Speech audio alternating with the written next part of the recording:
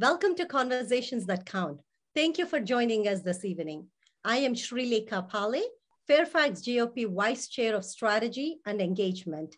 Our goal through this Conversations That Count is to bring in guests that can address challenges facing our communities, provide solutions, and inspire change. It's also very important for Fairfax GOP to reach out to members at large, engage our immigrant and minority community members within Fairfax County and the Commonwealth.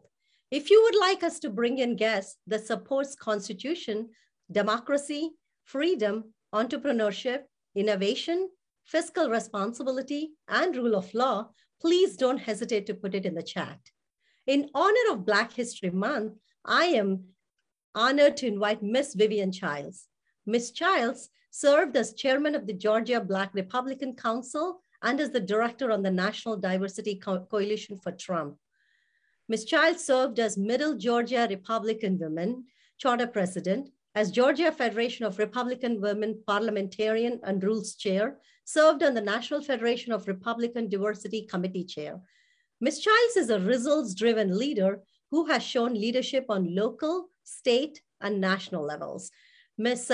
Childs, I am utterly honored to have you. You're my distinguished guest for today. How are you doing? I am doing great, and thank you for the honor of being chosen to be here today with you. Ms. Childs, your bio is quite extensive, and you're very accomplished woman. I would like to initiate these conversations by asking a question about your personal success. You're a minister, so today, Sunday, is a special day for you. Yes. 3 accomplished children. I'm a mom myself, and one of your child is a medical doctor, an attorney, and a school principal, with all of them having doctorate degrees. Tell me something. I mean, as a parent, I'm interested in knowing what values did you instill in them that made them so successful in their lives? I love to talk about my children, I tell you, and you're right. They are all very accomplished in their own way. And interesting enough, the one that I have listed as the school principal is actually now, she received a promotion and she is now the director of student services for Newton County Schools. Congratulations. So she's moved up a little bit higher this time around. But you know what? I was brought up in a family where nothing was impossible. As long as you had the Lord and you had good family life, and you did those things that would take you to that next level. I tell the story oftentimes of my father, who told us to look up into the sky and see all the stars and the unlimited possibilities that offered. And so I taught that same thing to my children, and that is why they are where they are today. Excellent. Ms. Childs, that is pretty impressive. I was reading your bio, and I could probably just read your bio for 3 minutes at a stretch.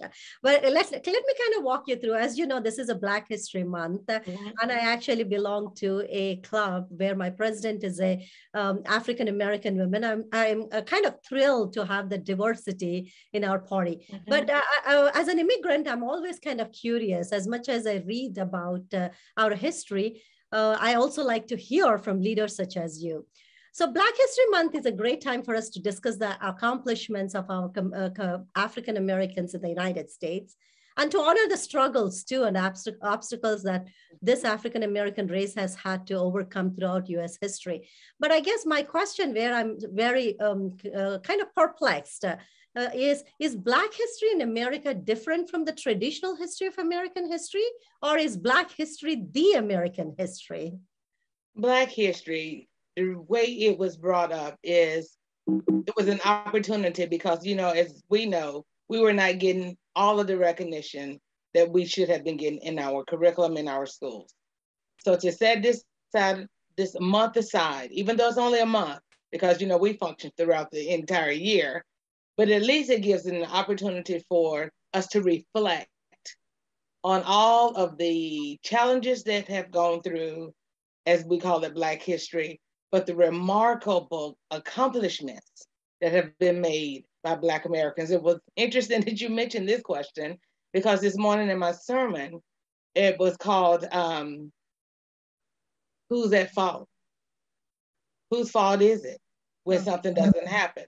And I gave it like a little Black history lesson on what would life be like if there was no Black people? And so I started naming some of all of the inventions that has been made by Black people, from the lawnmower to the air conditioner to the refrigerator, all of those things that people may not have an opportunity to know unless we share that. And I know it's a month. I teach Black history all year long, because when I look in the mirror every morning, that's who I see. But at least we have that month to celebrate, and that is what we're doing. Absolutely, Ms. Childs. We also have Asian American Month, Hispanic American Month. I think it's great to know. Just in Black History Month, we had, in my women's club, we've had a council member come through that spoke very well about Black History Month. And we've had another past school board candidate talk about Martin Luther King. It's just the more I learn, the more I'm interested in learning. I mean, yeah, the amazing obstacles that race had to go through, but in spite of all of that, the great accomplishments. And I feel like your history, African American history, is American history. Absolutely. Absolutely. Ms. Childs, I mean, one more feather on your hat is you're a published author too. I'm an American and Splintered, Brokenness in the Political Arena. I must admit, I have not read the second one. And I think the other one is called, as always, Sacrificing America for Political Gain. It will be great if you can take a couple minutes to provide us the essence of these books. Oh, I would love to. Splintered was actually written in 2014. And I am not the only author. What I did was I reached out. There were some college students, my children. I wanted it to look like America. And so they all added their own chapters in the book. But one of the chapters, believe it or not, chapter 14 to be exact, is called America First, Chartering Your Course. And so when a lot of people are hearing now America First, I was saying that long before a lot of other people were saying that, and that was in 2014. But what it did was, but that also led to where I'm going today and some of the things I've done. But that book, people say it was before its time, because it talks about the things that are happening right here today and how those different writers wrote to what is happening right here today. In fact, I ask all of y'all to please get it. You can get it off my website, vivianchilds.com, as well as you can get it off Amazon, Barnes, and over there, all there. But it's splintered, because that's what we are now. We have become a nation of division. We divide. Everything is about some kind of American instead of just being an American. And that's why I wrote, I am an American, not Black American, not Hispanic American, American. And that's, if we would live that way, I think we would, even talking about Black History Month, a Hispanic month, every month is our month, because we are American. Absolutely. Ms. Childs, it's kind of funny. You said you wrote those books in 2014, and those have become the popular slogans. And if you look back at it, you're like, that's common sense. It should be America first. We live here. We want to make sure we live happily, prosperously, and so our kids and grandkids. So you obviously had a great vision for America there. So Ms. Childs, when we're talking about slogans, I kind of looked at your website. I've kind of known you for about a couple of years at this point. So I felt compelled to look at your website. Two things that resonated with me very well. One of them being moving forward starts with you. So when I asked our communication chair to make a flyer, I wanted to make sure that kind of resonates that. Another one is everything we need is already in place. We have a constitution that simply need to be honored, protected, and above all respected. I truly, truly loved those quotes. So very true. Tell me, I mean, what prompted you to come up with these slogans, especially the Constitution one? Why is that majority of the America, I wouldn't use the word majority of America, but half of America does not seem to honor the Constitution as much as we all want to honor the Constitution. What's happening in America? What's happening is people are on a different climb, as I call it. You know, we used to rise together. Now everyone is in their own mindset of wanting to get to the top and not bringing forth forward with them. When I was teaching, so I'll go back to maybe 2007, and I had the 4th grade class, and we were in the class, and something happened, And I said, class, what I need for you to do is to look up and move forward. And we captured that, and all my students will tell you, I think they probably all know that slogan, but no matter what would happen, I would just say, look up and move forward. What happened in the past is there to make sure that you don't repeat it. You need to know it, but don't try to gravitate there. I said, but if you look up and keep moving forward, there's a better life ahead of you. And so when I put that on my website, moving forward, I was talking to the people in the district in which I am running. When you are electing a candidate, vet them. Make sure that everything that they are promising you that they're going to do for you, they've already done. And you can do that by looking at their history. See, history again. Make sure, because I can tell you I'm going to do anything, but how do you know I can or I will if I've not done it? So everything I ask someone, tell them I'm going to do, I've already done it. I don't have to go to a computer and look it up. I can just look in my life and I can tell you, this is the consequences and these are the challenges and these will be the results because I know them. Wow. So that's how it is going. That's pretty powerful. I am glad you're an educator. I can see you're obviously a minister. Yes. I say Reverend Minister, but I'm glad you're an educator because as you brought up twice, history is so very important. And I think as an immigrant, I enjoy learning more about history. I feel that's kind of the foundation of my values and principles. So thank you for sharing that with your students. I'm sure you brought quite a bit of knowledge into them. Yes, and you know, and you asked me about the Constitution as well. So let me just say, when it comes to the Constitution, that's something we learn. You know, that has been our blueprint here in America of what to do and how to treat others, and again, consequences of those things. What is bothering me now about what is happening in America is we have elected officials who swore that they would uphold the Constitution, and they're not doing that. So what are the consequences for not fulfilling what you swore to do? I ask the constituents and everyone around me and everyone who's listening, hold your elected officials accountable, especially those who are serving right now in Congress and in the Senate, because they swore and they knew what the Constitution said prior to accepting that office, and they should be held accountable if they're not doing that. And they're not doing that. Absolutely. So very true. So very true. Ms. Childs, I think you were saying that you are running for Georgia's 2nd Congressional District, right? I think you brought that up. That is correct. So I know that this is your 2nd time running for, is that the same district? That is the same district, yes. Mm-hmm. So one of the issues truly intrigued me, and I'll tell you why it intrigued me when I looked at your the issues that you're kind of working on. One is a farming community. Although we live in Northern Virginia, and this might not be very applicable. However, as you know, we won our statewide elections, and our governor, Mr. Youngkin, had Farmers for Youngkin Coalition. And it was a very active group. And I personally can tell you that I don't have as much understanding about our farming communities in the United States, even though I come from an agriculture family back home in India. And also, I think one thing that you eloquently said on your website is there is lack of understanding of the vitalness of our farming communities. And I think that is true, especially in Northern Virginia, where the focus is all on federal jobs, federal healthcare, and so on and so forth. Can you just elaborate what made you pick that as an issue? Is that Georgia's issue? Is that American issue? Everybody should know what's going on with farming community. What is it about that issue particularly? There's been a few things that have happened with our farmers. And I know we all love to eat. I know I do. And I want fresh fruit and vegetables. So we need to make sure that the men and women and children who are taking care of those things for us respect it. And we shouldn't make things difficult for them. We should make them easier for them, for us to have the food supply that we need. I became involved again with farmers. It seemed like everything happened in 2014. And I met a farmer, and he lives right here in Georgia. And his name is Eddie Slaughter. I give his name and a shout out to him.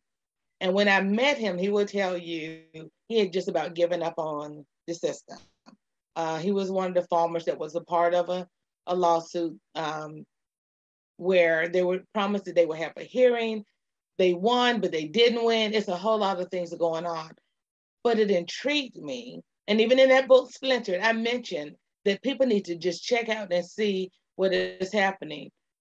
Things happen where when we say, why is things late? Why are our watermelons not ready? It is important that in the decisions we make about farming, we need to have farmers at the table. Nobody can tell their story better than them.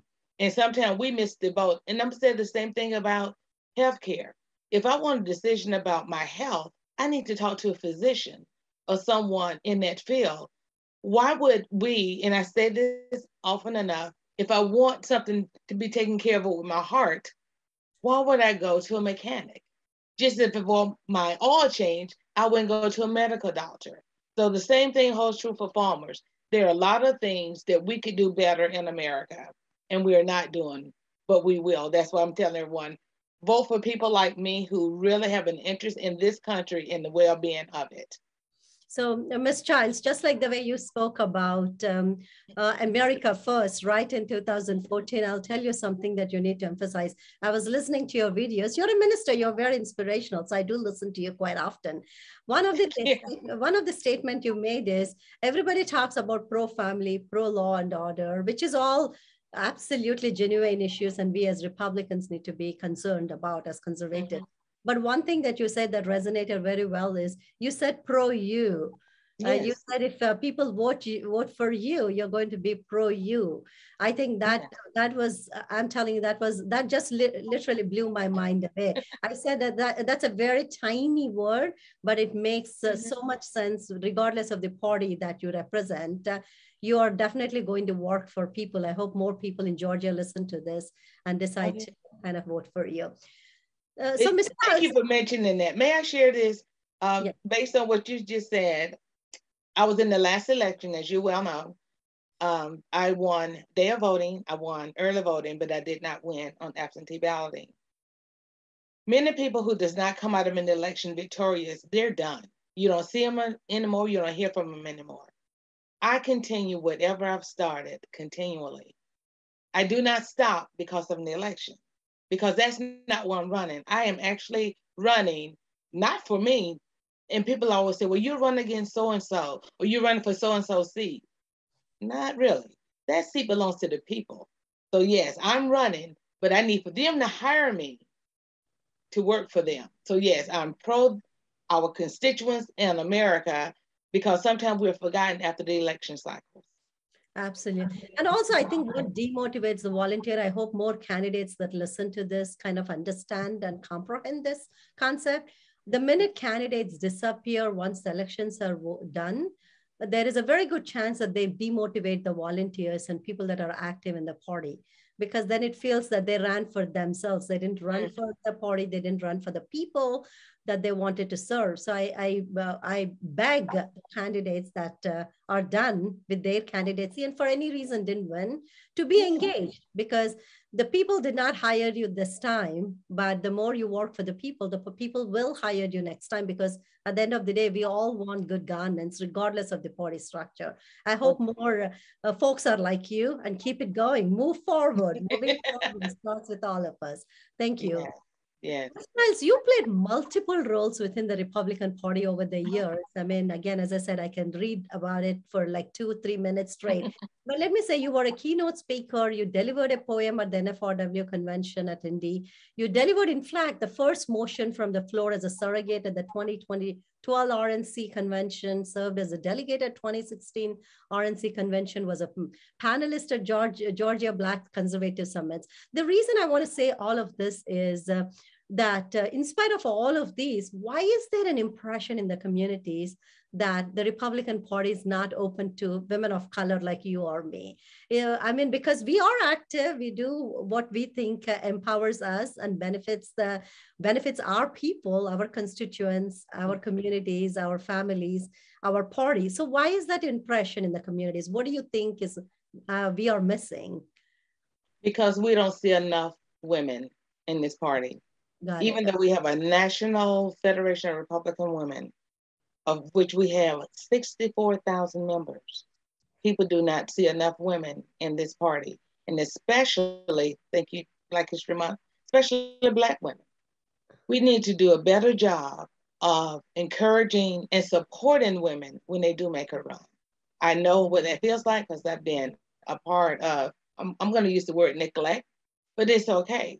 The difference between me and many is I don't stop because there's a stop sign. I wait for it, look both ways, and then keep it moving. Once again, I keep moving forward in spite of what people try to do to you. And I pray that that is something that will lead and guide others to not give up their fight. I stand. You know, as they say, it's the end of the day, I just stand. Thank you. Recently, I wrote an op-ed about diversity in GOP, and that's one thing I said. I said, I don't stop and I continue to go regardless of how we are treated. However, not many people would do that. So it's very important that we recognize and we kind of embrace. We are kind of on the same wavelength here. I'm noticing. I noticed that. So, Miss Childs, you also sang the national anthem for. You also sing the national anthem for political and community events. Is that right? Yes. Okay, that's excellent. You're an educator. You served as a principal. I mean, it's my understanding through your business, you provided tutoring, mentoring, and GED prep as well. And one thing that fascinates me that I would want you to kind of expand on is you host this annual It's Time Unity Conference, Power Women United Luncheon, where you honor women in different career fields and also present prestigious award. How did that get started? I mean, is that for minority women or is that for just women that are entrepreneurs? It is for women. When I started, I left in 2009. I was in my classroom and I thought, all right, Lord, what is it that you have for me to do? I was principal of this school at the time. And I thought, what's my next step? And when I looked at some of my students and they were aspiring to do all these great things, I prayed that night. And when I went back to school, I said, this is my last year of teaching. And I started the business, and it's VL Child / UICF. UICF stands for United in Christ Forever. Wow. And from that, I started having, it was called the It's Time Unity Conference. That's how we started back in 2009. And the first year I honored first ladies. And it was ministers' wives, or if you were any sort of first lady. And then we honored women in business, women in education. And what was unique about what we did, there was a process that that you fill out and people could nominate people. But the year that we did education, we honored principals, we honored secretaries. Some of the women who were honored was bus drivers, excellent parents. I wanted women to know it doesn't matter what aspect of the job you're in. If you're doing it well, you should be recognized. Just as I told my kids when they were growing up, I don't care what it is you choose to be, but you need to choose to be the best at whatever that is. If it's basket weaving, just be the best at basket weaving. And so we did honor, and for those women, they received certificates from senators. The first lady of the state of Georgia came down doing the education aspect of that, and she awarded the awards to the women. Some of them, that was the first time they had seen the governor's wife. Wow. From there, we decided to call it Power Women United. And I opened it up to the whole United States of America. So I have honored women like Dr. Aveda King, Keiko James out of the Heritage, you name it. Women that were like on the TV, you name it. Excellent. One woman is a great hairdresser. She has her own line of cosmetics for your hair and everything. She was honored. We've done Black, white, Hispanic, Indian, you name it. Those women have been honored. And I am just thrilled that you asked me about that, because we have youth that would actually serve, that they were so they were like little mentees. So some of the women would take some of the young women that were in high school and they mentored them for a year. And actually, my granddaughter was a recipient of being one of the mentees. And let me just tell you right now, she's aspiring right now in college. And she can always look back on that day that I had a woman of substance, besides my mother and my grandmother, that looked over me for a year. So that is excellent, Miss Childs. So I'm not here to do any recommendation for Miss Winsome Sears. As you know, she doesn't need my recommendation. But you should definitely consider bringing her on. She has done magic in this state, and she's not only won, but she's won the hearts of all of us. Oh, including me. I love her. Yes. I love her. I love her authenticity. I love everything about her. She's Yeah. very authentic, very real, very core to the values. She sees it as she says it as she sees it, and we are just enjoying her leadership. So Yeah. next time you do it, you should consider awarding her. So, Ms. Childs, I mean, you are a teacher, you were an athletic director, you were a retired principal. Tell us, what's your outlook on our current educational state in our country? Do you think our kids, regardless of race, are they set up for success to compete in this fast-paced global economy? What is your take on the educational system? It's sad to say, and that's why I think school choice is so important, because depending on what school you're in, it's the type of education that you receive. That's the best way I can put it. And I'm all about school choice. I think every child should be afforded the opportunity to have the best education that we can offer in the United States. Realistically, that does not happen all the time. So to me, our goal should make sure that every school is adequate. My dream is for every child, when they wake up in the morning, they get out of bed and go, Mom, we're ready, that whatever school that they're being driven to or bused to, or however they're getting there, is their school of choice. I don't want them to ever feel any lack because a school across the corner, or around the corner even, is better than the school they're attending. So it should be our goal through the school boards. And I'm telling you, teachers get beat up sometimes. We have fine teachers in these United States of America, but they need to be respected also and allowed to teach instead of doing some of the other stuff. There again, with regulations and all this, that, and the other, just do the job that they have been taught to do, and that's be the best teacher that they can be. Ms. Childs, I'm a healthcare professional. I say this very often. I'm yet to see one bad clinician in my career. I say the same thing about teachers. I'm yet to come across one bad teacher. I don't think there is a bad teacher out there. I think it is the administrative burden, the time crunch, the regulations, the extra stuff they're required to teach kind of dilutes the educational system and does not let them do their real job of academic focus. It's not because they're bad teachers whatsoever. So I think school choice increases competitiveness. And I think that's the way to go. They should never be tied to zip code by any means. So, Ms. Childs, this may be a little sensitive, but I want you to anyway answer. I mean, there are currently 127 women serving in Congress, and please don't quote me on these numbers. I think I'm right, but I might not be. 105 are Democrats, and only 22 are Republican women serving. Among them are, even out of 105 Democrats, I think 47 Democrats are women of color, but only one woman of color in Congress is Republican. Again, please don't quote me on numbers. I know numbers are low, but I'm just not sure if these are the right numbers. I think they are. I think the one Black Republican woman that held a seat in Congress, Mia Love, Miss Love, who represented Utah's 4th congressional district, the way in 2015 to 2019. Do you think it's, I don't think it's because Black Republican women don't run. I think they do. So why do you think Black Republican women are not winning as Republicans? What's going on there?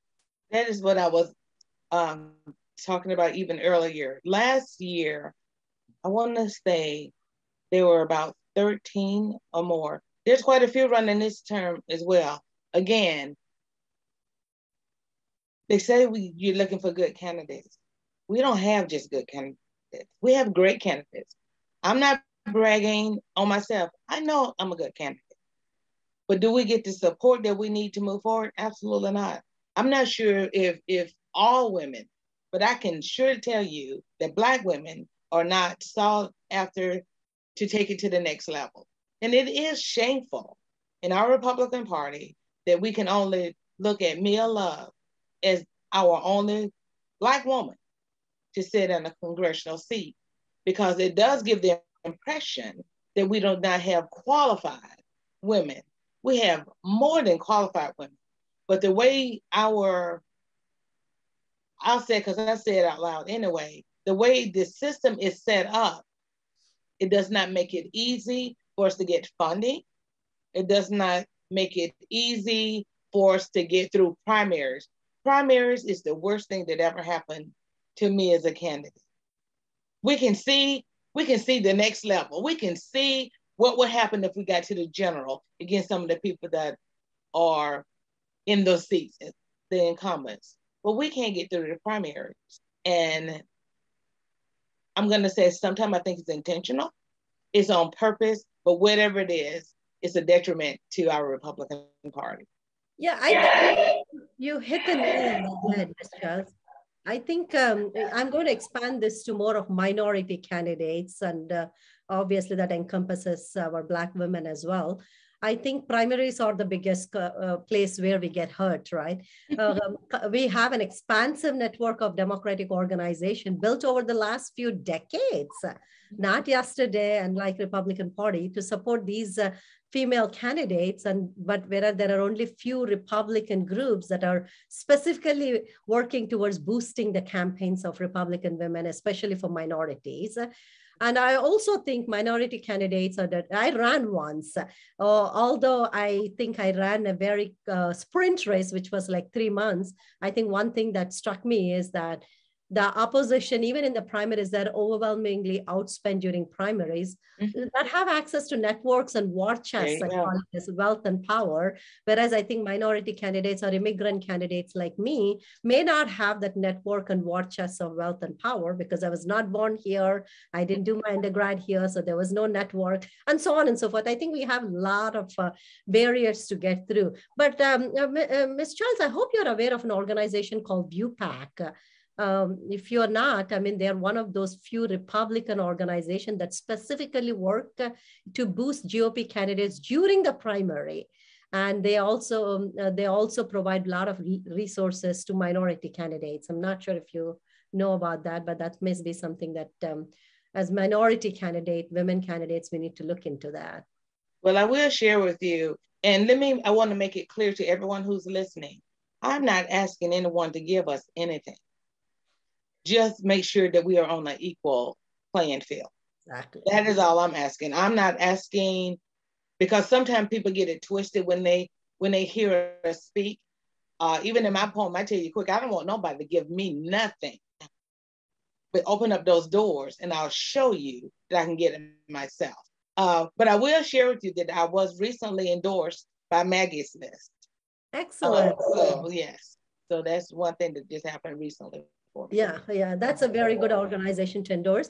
Going back to ViewPAC, I'm not here to support the PAC by any means, but I know that they endorsed and supported about 27 non-incumbent Republican women in competitive races. So it's not like they're going after only incumbent women, but that seems to be by far one of the organizations that I felt like they're truly sorting after good women that they feel like they can win.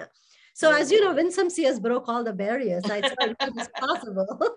Yes. So what do you think we can do to turn this around? I think you kind of hit the nail on the head, talked about primaries. I spoke about wealth and power, because then what can you do to kind of get through this hurdle? What can we do to get through the hurdle and win? Well, this is what I'm seeing is, instead of people looking at a candidate's character, their qualifications, their ability to take you forward to the next level, because people in these districts deserve better. We have it where now is what they look at is the dollar amount that a candidate can raise. And that's shameful. All the money in the world does not make a great candidate, doesn't make that person gonna care anything about you when that election is over. Oftentimes, they may not even get through the election. but they have been set on a pedestal based on the amount of money that they can make. And so that's where I think a lot of the problem is. If you don't have money, then to some people you're not viable, and that's shameful. So we have to have a change in thinking process that money does not get you the votes. Money will obviously get you to market your campaign, but market doesn't really win the hearts by any means. I mean, I know that I can talk about statewide races. Winsome Sears were definitely not on the top of a money game. I think she did her best, but I wouldn't think she definitely raised nothing like our Ghana candidate. She still broke the barriers. So hopefully this is a good trend. Yes. Encourage. Yes, very encouraging. Ms. Childs, let me stick to that. I don't want us to get deviated because this is such a great topic for us to kind of talk, because there are a lot of minority candidates that listen to this as well. And our goal is to actually reach out to immigrant and minority candidates through conversations that count. I also hear from these minority candidates, since I'm always talking to these candidates, that they lost because they didn't get the support from their own community. Let's say if I'm an Indian American, I run, and if I don't get support from my community, that's saddening, right? And I think that's because the minority communities expect them to distance themselves from the national party. But by doing that, you'll never get support from your own party. So this applies to ability to raise funds, as you just said. So I think we are always in this vicious cycle that you don't get it because they all support minority and immigrant some communities support Democrats more, which we are hoping to kind of pierce into that market, let me put it that way, by actually talking to them about our values, because our values are very well aligned. But how do you get out of this vicious cycle? What can we do to change? What I have done and what I continue to do and will continue to do, God willing, is I spend a lot of time in the community. I spend a lot of time actually talking to the people whose vote I'm asking for. And I just don't say it out loud. I'm actually doing. In fact, some of the best times of my life is when I have been at maybe like a back to school bash, where I'm giving out backpacks and hot dogs to children. And they happen to notice that I vote Republican. In fact, it was so cute. One little boy one day, he said, "Mom, she's a Republican?" As though, you know. And I said, "Son," I said, "I'm a Christian who votes Republican." Yes. And he asked for one of our church, our local GOP party actually was helping donate that day for that event. And he wanted one of our t-shirts. And his mother looked at us and I said, you know, she said, "Absolutely." And he sat there and he put it on and he walked away.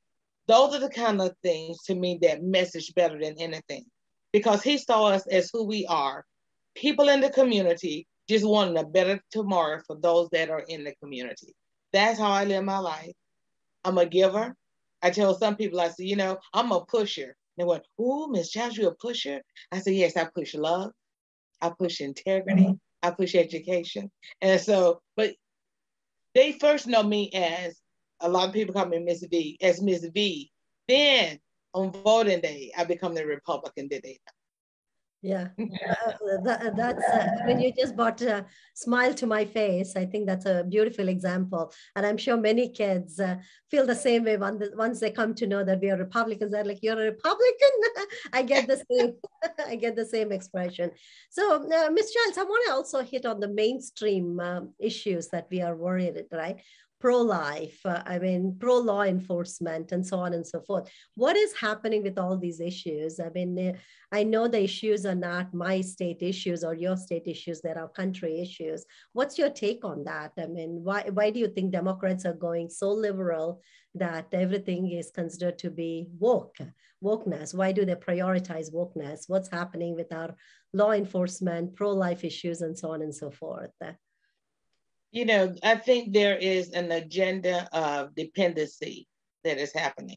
And so if you take away things that are comfortable for people, then they need to depend on you for things. When it comes to law enforcement, I said this to a group that I was mentoring, and I said, they said, "Well, we don't like the popo." That's what they were calling them. And I said, "Why?" They said, "Well, they do bad things." And I said, so let me ask you this. If something was happening right near in your home and you needed help, who would you call? They said, we called the pawpaw. I said, would you want them to come?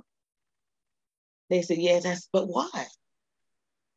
Because then they would help us. I said, keep that mentality. They're there to protect. Are there some times when they do things that's not right? Absolutely. Just as people in the pulpit sometimes do things that are not right, and they're supposed to be godly. I said, but don't judge the masses over a couple of bad apples. And in fact, yearly until the pandemic hit, on 9/11, I host what we call the 9/11 event, Patriots Day, where we honor the law enforcement and the firemen and the military people, just an hour celebration, but just to let them know that we care and we thank them for what they did during 9/11 and what they continue to do. Again, I don't know what we would do if we defund police or defund the military, defund anyone whose purpose it is and their mission is to protect. We need all the protection we can get. Absolutely.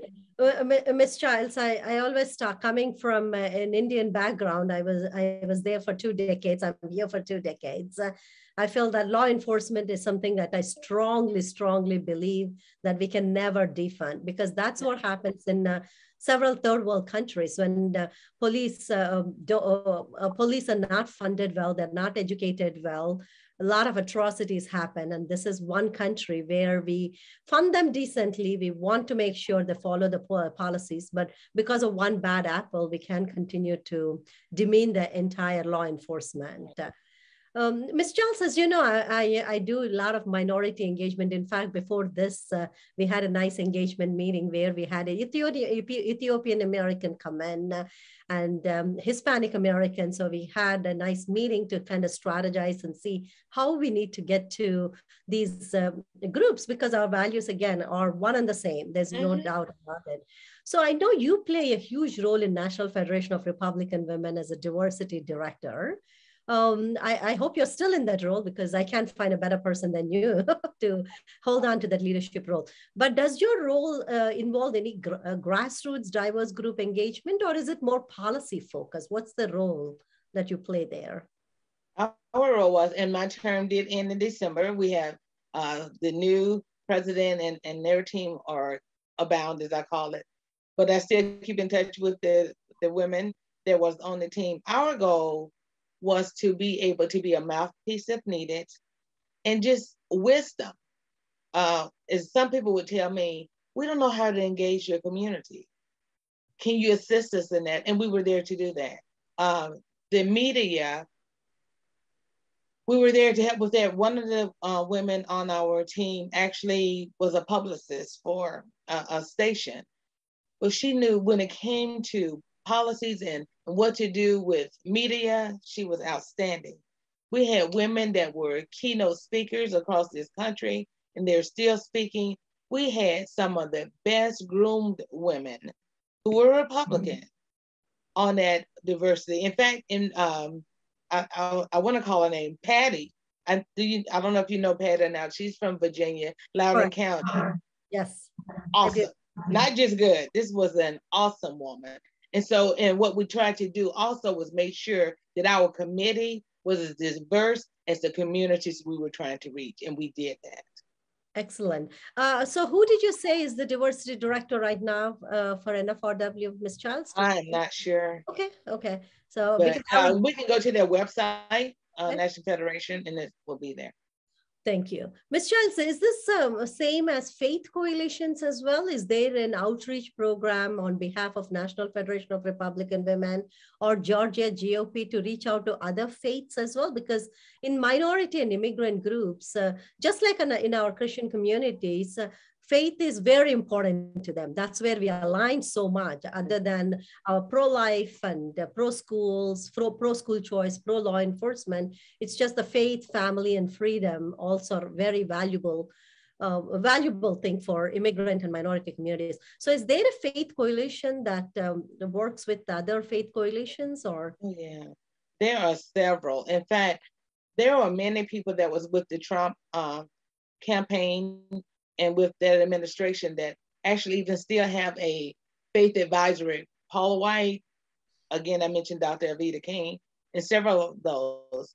And then we also have the Frederick Douglass Coalition, and they do a lot. They have prayer groups. They have all sorts of meaningful things. I have to give Dr. Dean Nelson his kudos. He's an awesome man of God. He's a great speaker. In fact, he spoke at an event last night here in Georgia that was outstanding, I'm told. I was here, so I missed that one, but I hear it was excellent. I'm sure if he was a part of it, it was. But it's those type of things. In fact, I even had a prayer group prior to even being with the diversity that called The Nation Prays. In fact, the lady called me today and said, will you please restart that prayer group? We would have, my call would take 1,000 calls.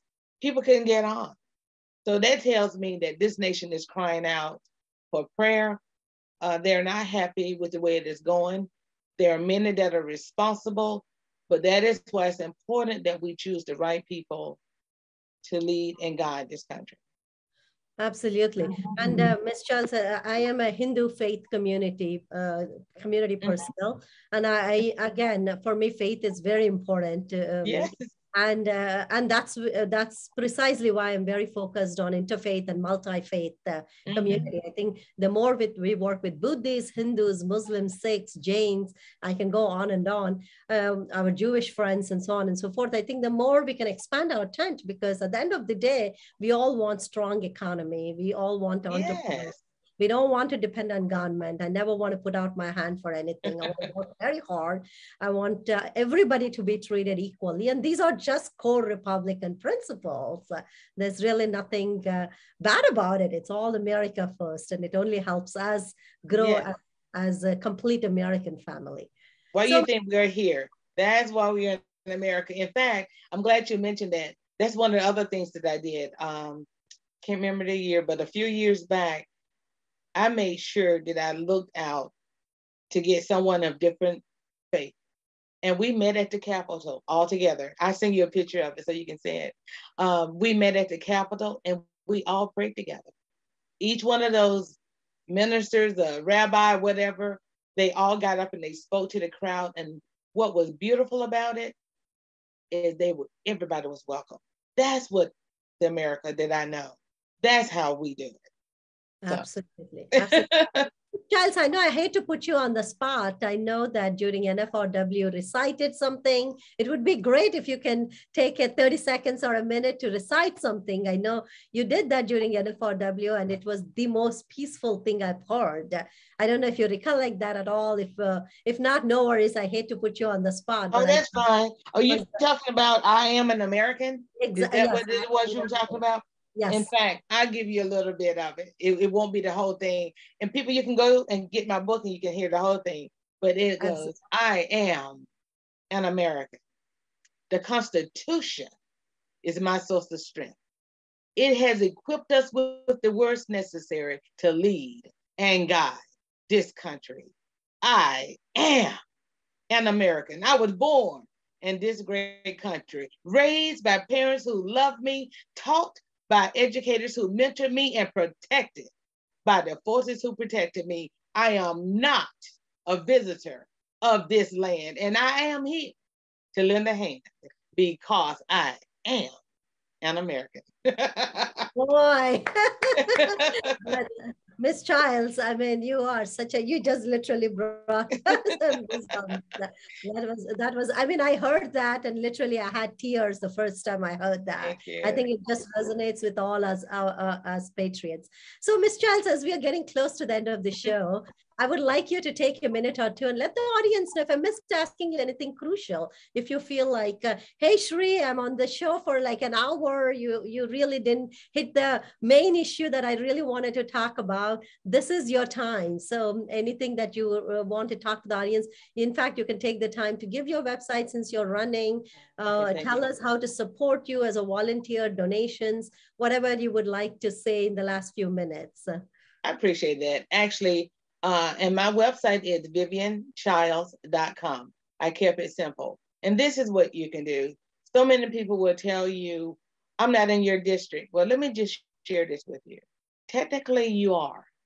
Because when I'm hired and I'm elected and I'm in Congress, every vote that I make is going to affect each and every one of you. I'm going to be your voice. So you make sure that you put people there like me that you can trust with your vote. And I said, if that wasn't important, we wouldn't be worried about the people that we're talking about just making these decisions where we have to raise our eyebrows and go, oh Lord, not this time again.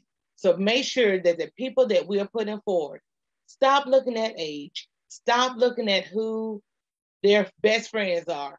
You vet your own candidate and push them forward. So this is what you can do.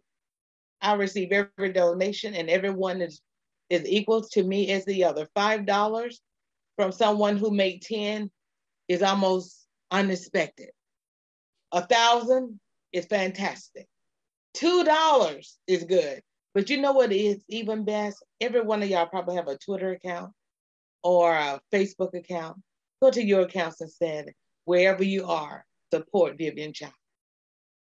Absolutely. Just put that on your pages. You can put it on there daily. Or ask, who is Vivian Childs? How do we get to know her better? Please, if you can do that without any cost at all, with just a little bit of your time. I take your time. Ms. Childs, that is what a way to kind of end the show. Thank you. You're absolutely right. Regardless of which district you are running from, once you're in Congress, you're representing America and you're representing American values. You're representing my children. You're representing all of our grandchildren. So we need you. We need passionate patriots like you out there. And I thank you so much for your willingness to participate in conversations that count. I know this is my third interactions this close to you. Every single time I walk away learning more about you. Whatever I'm learning, I'm loving it. Let me put it that way. So you're an amazing, strong woman, a patriot, and an inspirational and transformational leader. I think one thing that I can relate to you is regardless of what happens, how many failures you have, you just get up next day and start walking. You moving forward, to say. So keep up the phenomenal work. We need more of you in not only Georgia, but we need more of you in our communities. This time, I'm 100% positive you will make it.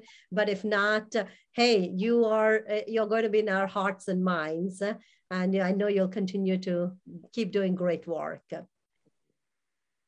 So viewers, as we continue to honor our Black community leaders during Black History Month, I will have Mr. Terry Todd, Program Manager of Civil Society and the American Dialogue from Heritage Foundation with us on Friday, February 25th at 6 p.m.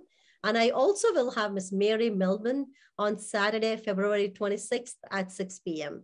Ms. Milburn, among her many distinguished accomplishments, she also sang for 43rd, 44th, and 45th U.S. presidents, and for the 80th anniversary and commemoration of Pearl Harbor. So it will be great for you to continue to support Conversations That Count, so we can bring not only the future leaders that I just talked to you about, but leaders such as Ms. Vivian Childs into this program. And I hope you continue to support not only our community leaders, but Fairfax Republican Committee as well. Thank you for listening. God bless you all, and God bless America.